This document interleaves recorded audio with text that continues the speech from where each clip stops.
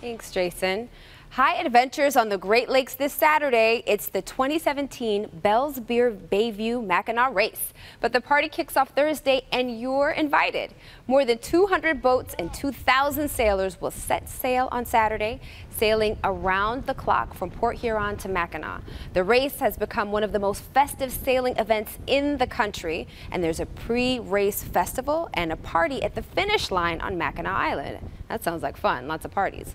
Joining me on behalf of our partner at the Bayview Yacht Club in Detroit is Dr. Gary Shoemaker. Thank you so much for being here. Oh, thank you so much for having us. Now, we hear about a lot of fun, pre-party, after-party, but this can also be a dangerous adventure, right? Absolutely. Many of the parties are for the spectators and for the families of the competitors, but the competitors take it very seriously because it can be dangerous. Okay, so describe what it's like to compete.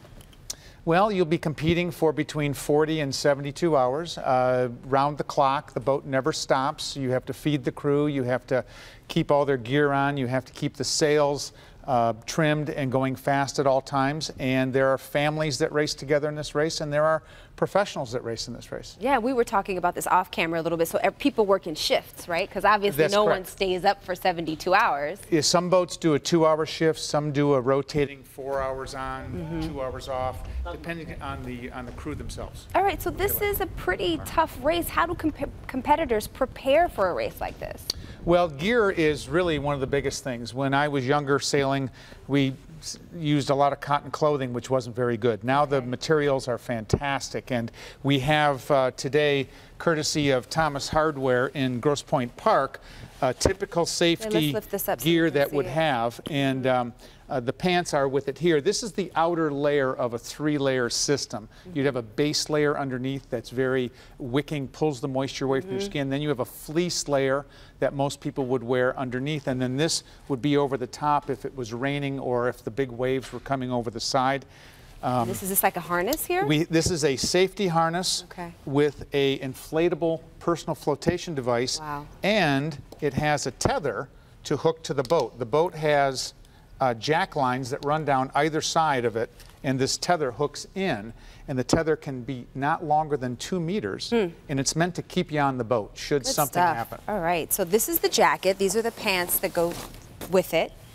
And tell me about some of this other stuff that you've brought in. Well, Bell's Beer is our title sponsor for the Mackinac race and has been our partner for 7 years, and they have just really done a great job for us because with their sponsorship it allows us to focus on the race and the safety aspect of it and developing the race into being one of the premier races in the world. All right, so the kickoff is Thursday. Tell us about what to expect.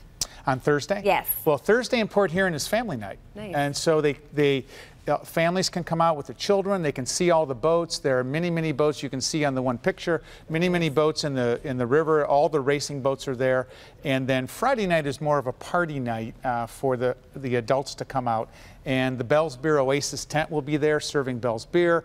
And there'll be many of our sponsors will be there. Some celebrity show. It's really quite a time there in Port Huron. And then on Saturday morning, everybody gets serious, and it's time to go racing. So now tell us quickly, what organizations does the race support? Well, Set Sail for Autism is one of our groups that we support, and also the Alliance for the Great Lakes, which is Larry Bell, who is the founder and owner of Bell's Beer. That's one of his primary groups that he likes to see taking care of the Great Lakes. And in fact, Larry will be competing in this year's race again on the boat details.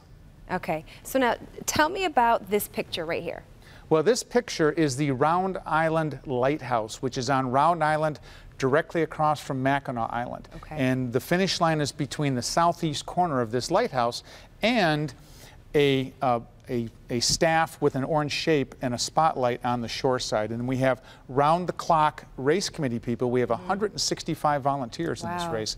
And we have round-the-clock race committee people to register the finish time of the boats. All right, very impressive. To find out more about the race and to track the boats during the race, visit the website buycmac.com. Thanks so much for hanging out. Oh, thank you. Yeah, Jason, over to you.